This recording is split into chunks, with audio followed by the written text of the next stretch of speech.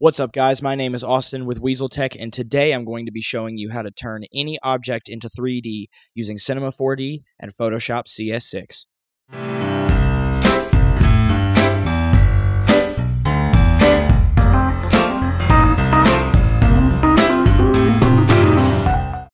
Alright, guys, so let's go ahead and get started. So the first thing that you're going to want to do is open up Photoshop. And you're going to want to go ahead and get the picture open that you're going to want to select your object from. Now, for this instance, I'm going to try to do something a little bit more simple. This is just the Half-Life symbol on a black background. It makes it very easy for me to select what I need and turn it into an object.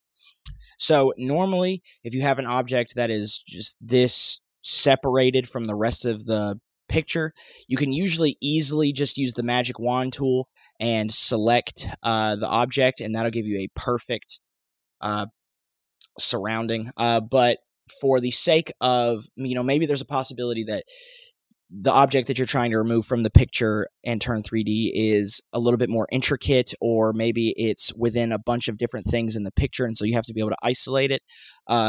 What you'll need to do then is use the pen tool. So that's what we're going to go with. We're just going to use the pen tool right over here, and we're just going to click and create all these little anchor points around the object. Now, I'm not trying to make this exactly perfect because this is just for a tutorial, but if you were worried about the exactness, I would just try to make sure to be as precise as you could with this pen tool, because otherwise you might come out with something that doesn't look exactly right. And once you have all of these points clicked and around, you'll notice that the line has completely closed itself off. And the next thing that we're going to want to do is right-click on that line and check Make Selection. Make sure that your feather radius is set to 0, just so that way there's no edging on either side. If you're trying to make this exact, you really want to make sure that the feather radius is set to 0. So we'll click OK. And you'll notice now that it has created a selection from the picture itself.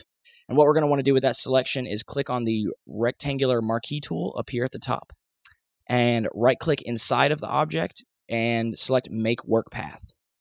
Usually you just want to keep your tolerance at 2. That's the standard. I haven't messed with anything else, but I know that 2 pixels works for the tolerance, and I've never had any issues with it. So I suggest just staying with the standard preset of 2 pixels. And then you'll click OK. And at this point, we now have a work path created for this object. The next thing that we're going to want to do is export that file. So we're going to need to go down to Export, Paths to Illustrator, and we're going to want to click OK with work path selected. Okay, now we have the work path selected and ready to go. So we're just going to save it wherever we want. I'm just going to save it to the desktop. I have created this once before, so we'll just overwrite that.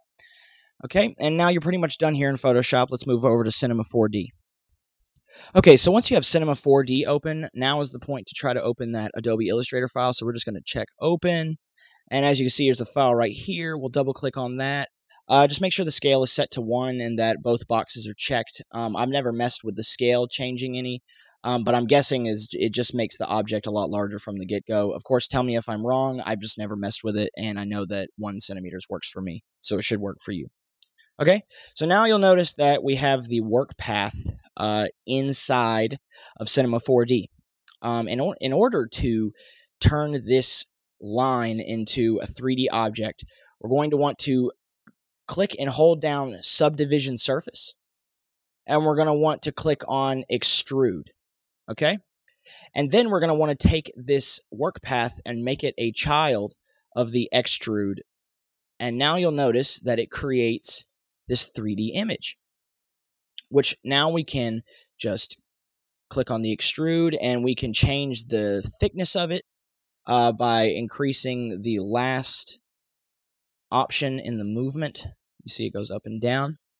Now, I've done a bunch of other things in the past with, maybe rounding out the edges and trying to make it look a little bit more realistic, but that's a little bit more intermediate, and we're just trying to keep this video very basic, very beginner level. So if you guys ever want to see anything further past this, I would suggest leaving a comment below and letting me know that you want to see it. But for now, that's basically all you need to take any object from Photoshop and import it into Cinema 4D to make it a 3D object. Simple as that. Alright guys, so if you have any questions or comments, please feel free to leave them in the comment section below. Also, maybe like this video, maybe don't. You already watched the whole thing, didn't you? You reached this point, you've won. Congratulations.